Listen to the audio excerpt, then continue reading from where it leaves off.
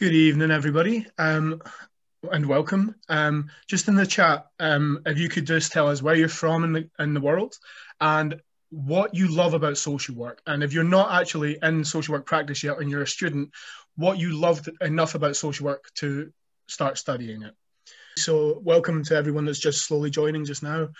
The slide that's on at the moment, we felt it was important to have two images because we were supposed to have Yusuf with us, who we mentioned a few weeks ago sadly passed away.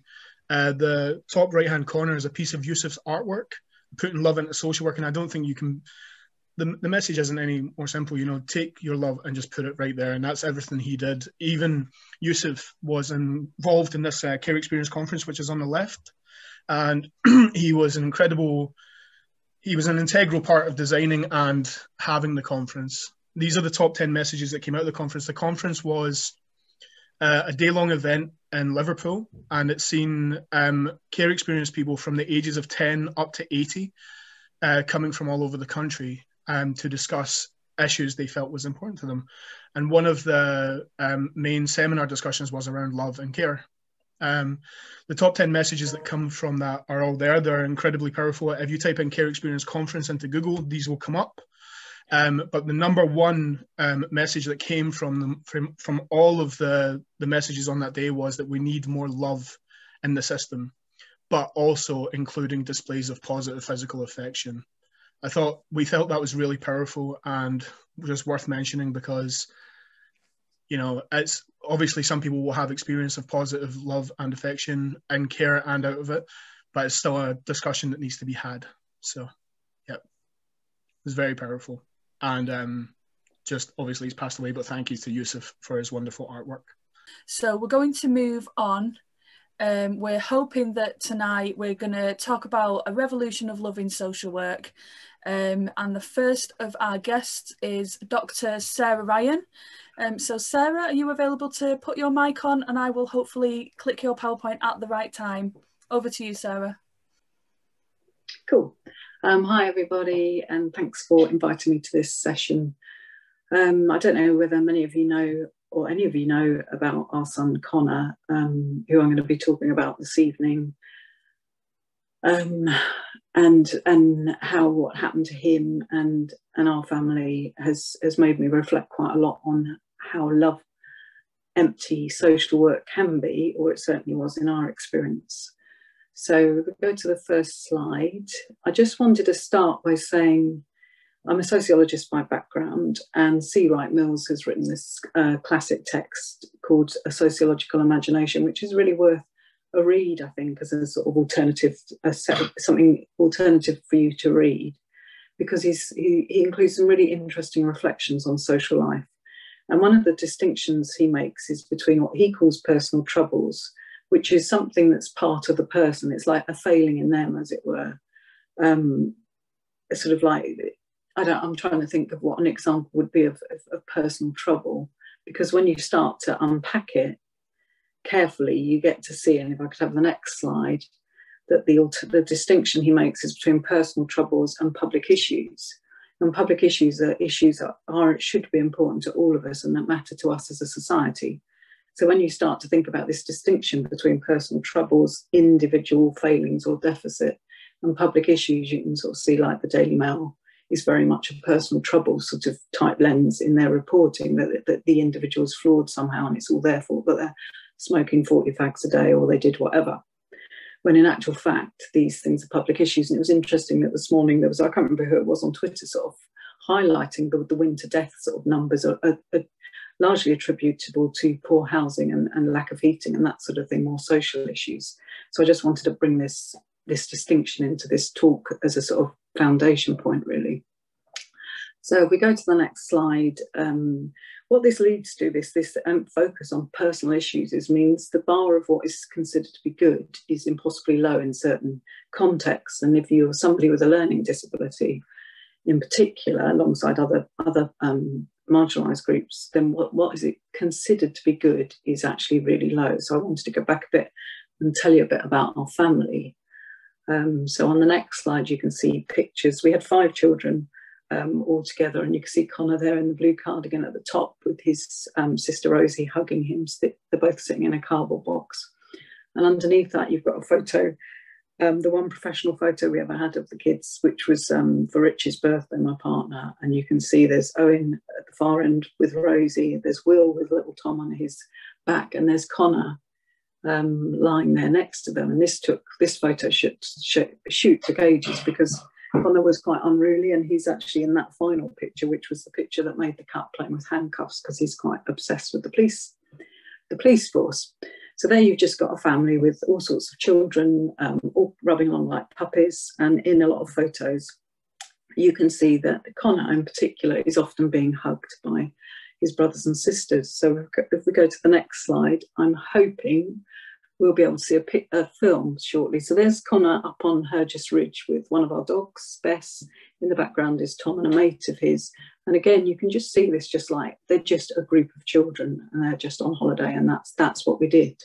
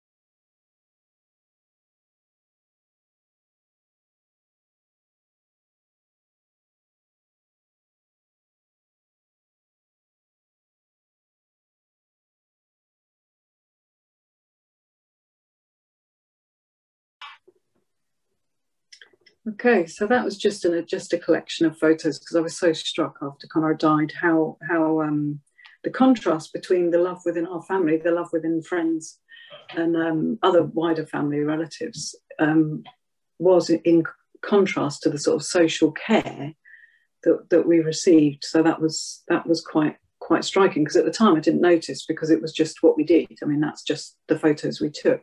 Next slide, there's an example here from one of the blog posts I wrote, just as an example. It was Connor came home with his individual education plan. The first target was to introduce himself. And then you can see this piece of script here, which was Tom and I at tea time trying to sort of say to Connor, okay, let's practice this introducing yourself. Let's pretend you don't know us. And what would you say? So Tom and I run through that. And then we sort of say, okay, Tom, your turn. Connor, your turn, or Laughing Boy, as we called him. You've bumped into me in a shop. What do you say? And Connor just said, without missing a beat, hello, Mum, which was really funny. And there's so many funny experiences like this in the blog. So the blog actually generated quite a readership, despite it being just an anonymous set of casual reflections, probably based on sociological sort of thinking, I suppose. So we go on to the next. So actually, before we go on to the next slide, go on to the next slide, sorry, quite tricky to do this. So what happened, this is Connor on our last family holidays, walking miles behind us, holding his iPod thing, listening to music. He had about 160 playlists with a different song on each playlist, which he spent ages producing. And what happened when Connor turned 18, he became uncharacteristically unhappy, really distressed, really unlike himself. And in the end, after all sorts of things happened, we admitted him to a local assessment and treatment unit that we didn't even know existed. Social care, wash their hands, you know, the crisis line was surprised that we'd even rung, pretty much. So we took Connor to this unit that we were led to believe was a specialist unit that would help him for over 2 or 3 weeks, treat and assess him, so work out why he got so unhappy. And then he'd come back home and he was going to carry on going to school from there. As it turned out, he was sectioned on the first night, unsurprisingly, with retrospect. And by this point, families are so stressed. You are so at the edge of, there is nobody to help. And, you know, looking back now, the weight of hindsight is quite crushing. But at the time, there seemed no alternative. Connor was getting quite violent. His younger brother was 13. he was becoming quite threatening, and so he was submitted to this unit. And then after 107 days of no assessment and the only treatment changing his medication, he had epilepsy, he drowned in the bath while 2 support workers were doing a Tesco's order in an office that was about 8 feet from the bathroom. So that was what happened there. Then obviously complete and utter devastation. And on the next slide, you can see that the NHS Trust, because it was actually an NHS Trust run unit, it wasn't even like one of these private providers that have a terrible reputation. The NHS Trust instantly moved into saying, well, Connor died of natural causes, which was sort of a real shock to us and completely ludicrous, because of course 18-year-old young men don't just suddenly die. And if they do die, then the weight of investigation and scrutiny should happen. So then we found in the board minutes 2 weeks later, they'd actually recorded this publicly, that Connor had died of natural causes. And in the meantime, some legal health, human rights lawyers got in touch, solicitors, barristers, because they'd been following the blog and they were so shocked by what had happened. And they started to gently nudge us into understanding that things would not be investigated as we had assumed, and quite possibly the NHS was not going to, like many public sector bodies, do what you would normally expect them to do. So if you go on to the next slide, we then had a space of 5 years of investigations, which included a whole spate of obstruction, deceit, lies. That it was appalling. And part of this strand, which is obviously very familiar practice, was blaming me in particular, blaming all of us. But the whole weight, the local authority, the NHS, every body that you would think would step up and sort of say, you know, Jesus Christ, you know, that this is, we've just let somebody die, or we've killed them even. We must look after this family. In fact, the knives come out, and you experience as a parent a terrible sort of process of blaming. And it's worth pointing out here that obviously, I've got a good job. We've got a lot of resources in terms of being able to read reports and be familiar with lots of stuff. And a hell of a lot of people would not have that sort of capital, as it were, social capital, to be able to fight back. And I've got the hide of a rhino, which is probably quite helpful, because if we go on to the next slide, you can see some examples of what happened. A commissioner sort of sent a letter sort of saying how I'd damaged trust in the county through my campaigning, and all sorts of things around how difficult I was so toxic. And that's the thing, that when you've got parents who've come through the system for 20 years and they understand that there's going to be a chasm there with no support, and they start to say, hang on, what's going to happen? What's my son's future? What's my daughter's future? It's a bit too easy for social workers and social care and health professionals to turn around and sort of say, well, this is a really difficult person, this is a difficult woman. So if we go on to the next slide, this sort of smearing carried on, sort of low level and then higher level. I got a phone message left at work with this member of staff sort of saying, so really sorry that Connor died, but you're such a vindictive cow. So that was quite shocking. So there's all this abuse that you face as a parent.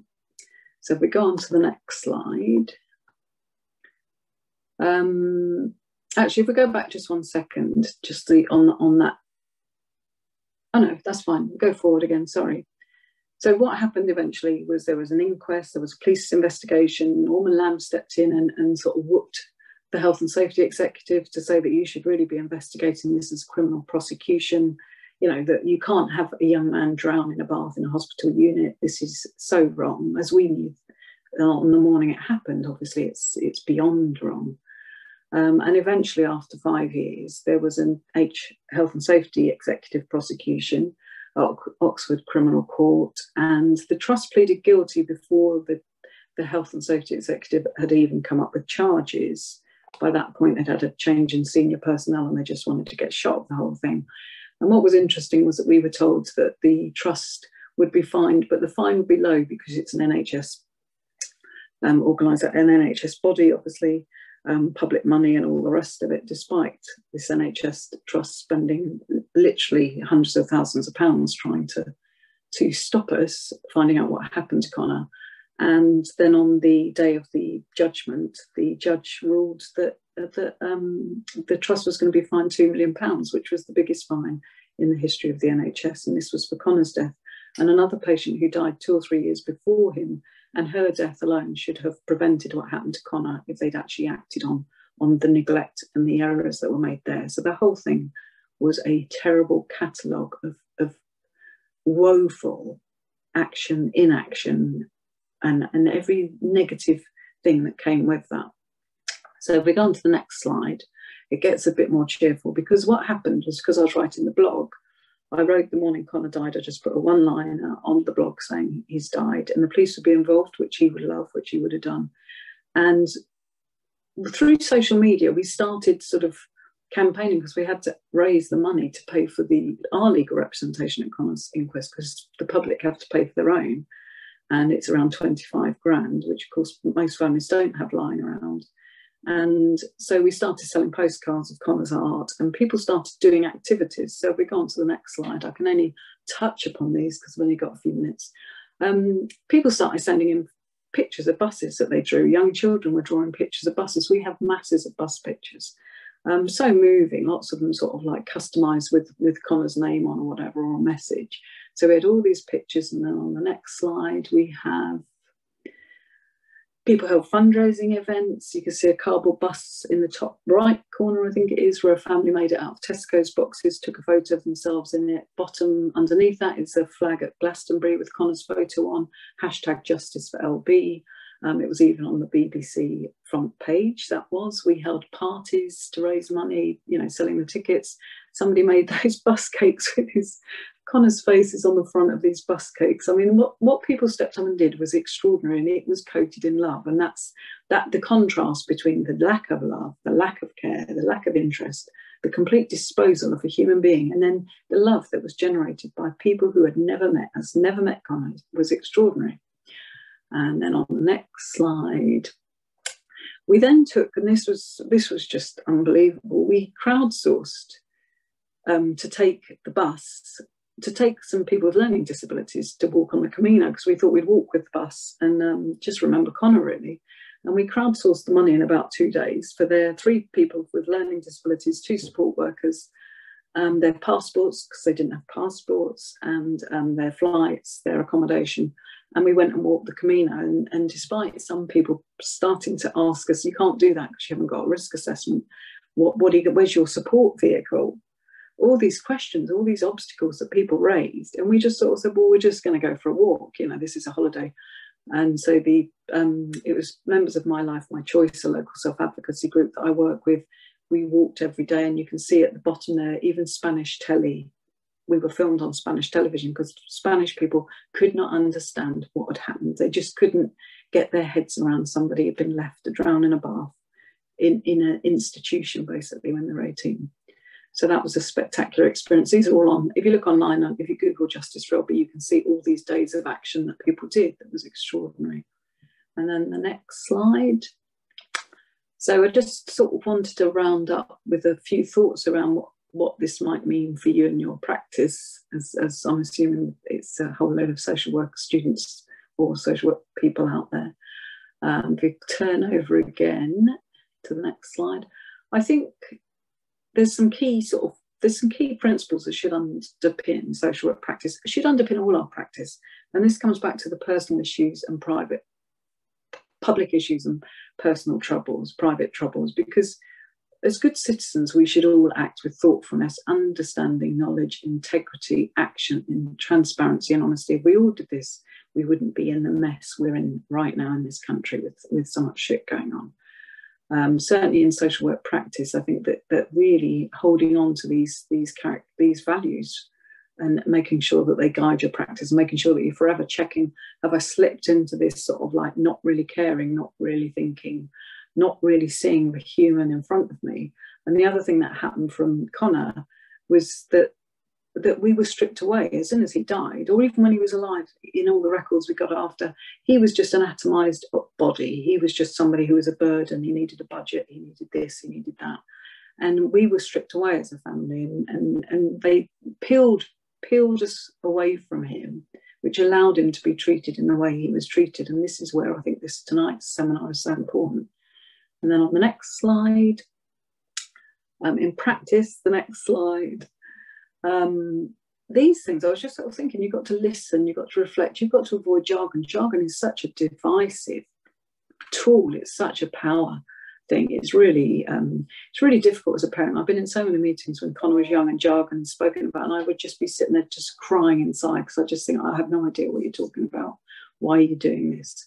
Stay grounded, call out shy. Do not walk away from something that is so unacceptable because it's become acceptable in around your practice colleagues. Don't treat families as enemies. Even if you've got a stroppy cow weeping around what's going to happen, it doesn't make them an enemy. It makes them a parent or a sister or a grandparent who is floundering. And if you listen to them and don't treat them as an enemy, then your job will become easier, because you will learn how to better support everybody involved. And finally, finally, don't forget, love and humanity should be at the heart of social work practice. And it really should be. It's not even mentioned on social work courses, I don't think. And I think the revolution in love that mentioned at the beginning is such a core thing that everybody should be thinking about. And then finally, we all have a right to an imagined future. When Connor died, there was no BBC coverage. He didn't get on the national news for sort of 8 months, whereas somebody on a gap year or whatever, stumbling off a mountain or some terrible accident happening, they get front page news. Everybody has a right to think about what sort of future they want, and that gets too often erased. And then finally, Siobhan's picture here. I think Siobhan came up with this, the why box, because Connor always said why, always ask why, and he always asked why, and it's such a useful way to lead your life. And one final slide is I've written 2 books now, and I thought I'd flag them up for you. First one is about what happened to Connor, and then the second one is a beautiful set of funny, interesting things about practice. So that's me done. Thank you. Thank you, Sarah. I think the links for those books should be in the chat round about now. So if you haven't read those, please do read them. Thank you for that. Really, really powerful. We really do appreciate you sharing that information. So yeah, I think it is really important, to bring professional love back onto the agenda. And I really hope that those of you listening tonight at home, you will read some of those books, you will look at the links that Sarah suggested, and really think about that, because I know it's definitely something I'll be doing. So our next speaker that we have is Shaz. Now, Shaz is going to talk to us about so-called honour-based abuse and forced marriage. Shaz will be sharing a lot of her personal experiences, as Sarah has. If you do need to step away, please do that. Please do look after yourself, and please don't share anything outside of this presentation.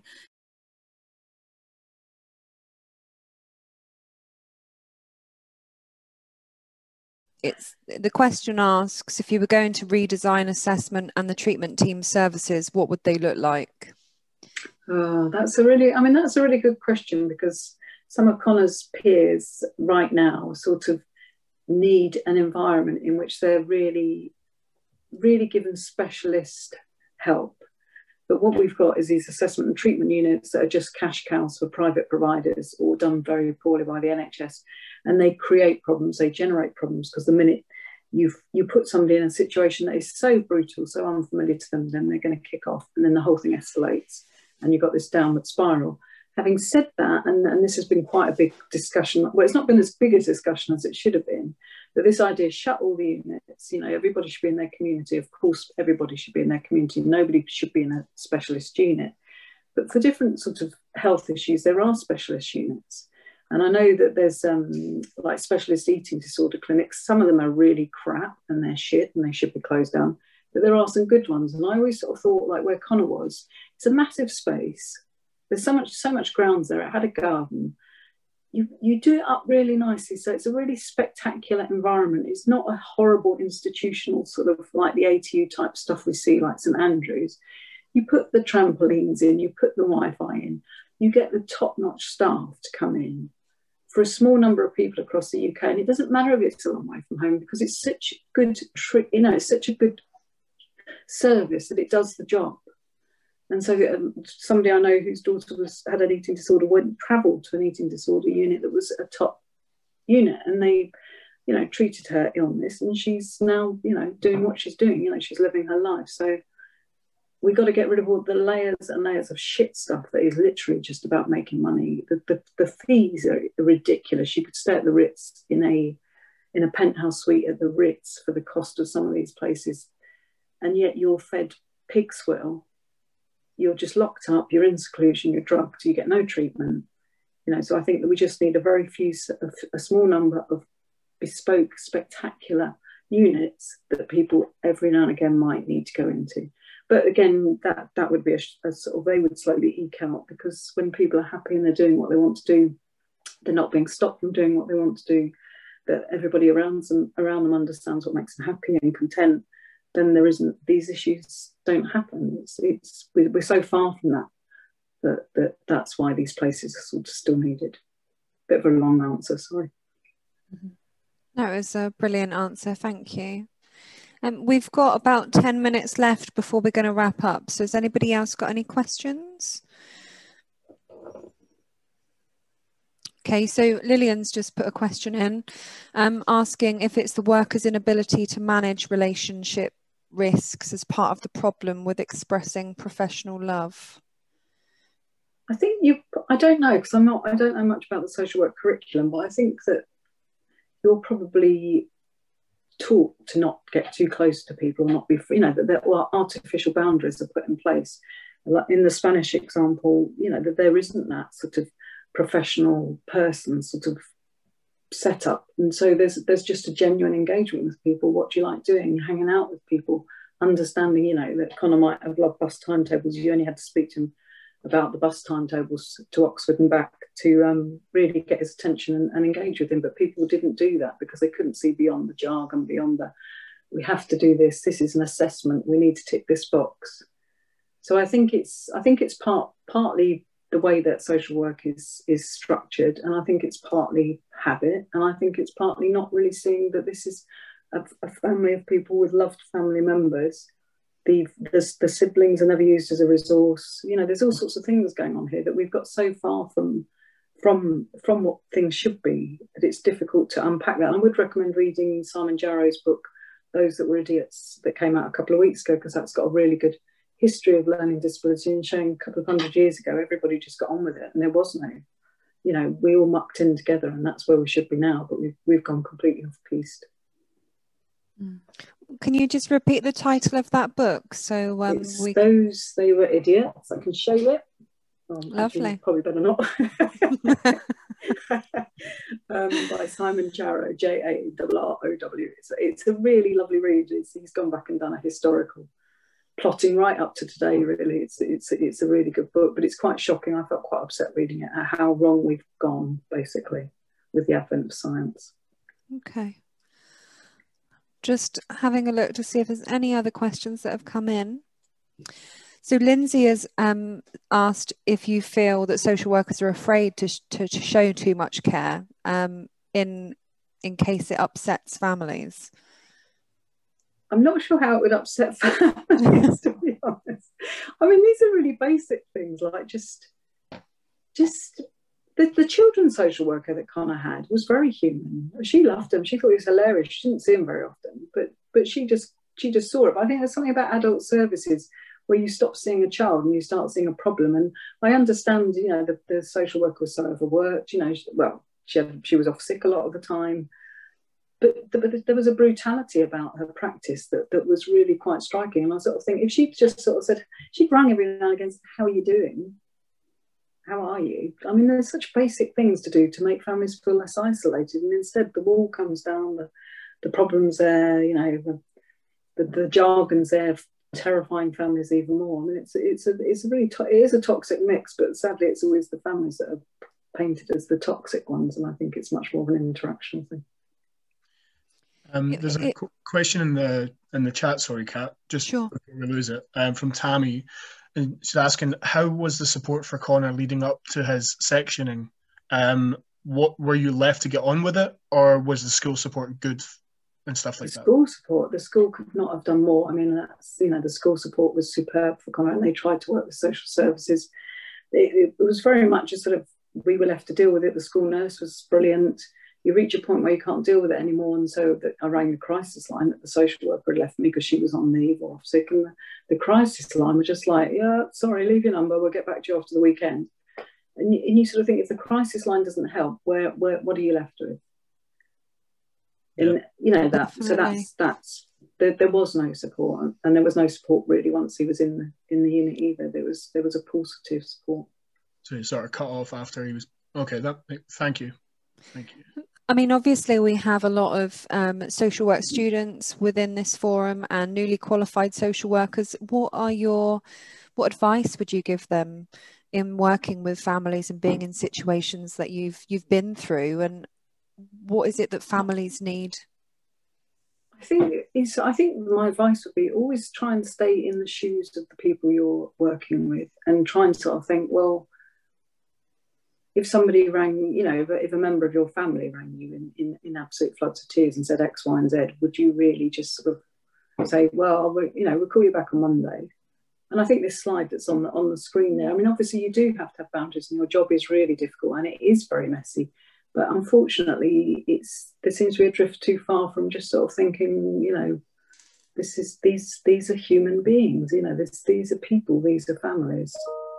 So I think, yeah, that's a good slide, that. But I think too often, I think it's easier to err on the side of caution, and then it's too easy to drift away from, you know, you have your professional hat on and you stop seeing what you should really be seeing, and it becomes a personal trouble rather than a public issue. Thank you so much for sharing. I think everybody has really enjoyed listening to you tonight, and they're definitely going to be looking at the books that you've recommended. So we appreciate you coming along. For those of you that haven't read this book, Social Work Cats and Rocket Science, I really would recommend it. It is a recommendation of the team, and I know that you are in contact with these people, Sarah. Absolutely fantastic book, along with Sarah's, with lots of individual stories of making a difference. On a lot of things in the chat I've said, but how can we do that, or would you give any examples? I would say that in this book there are lots and lots of examples, especially chapter 4 on love, hope and relationships. So I believe the team should be putting that in the chat now. And then, as always, we do have webinars coming up, so I'll leave you to read that. Thank you so much for our guest speakers. We will invite Shaz back for another webinar. I've got a feeling that we'll be inviting you back as well, Sarah. So keep an eye on your inbox, because people always want more. Good night. Bye, everyone. Good night. Bye-bye.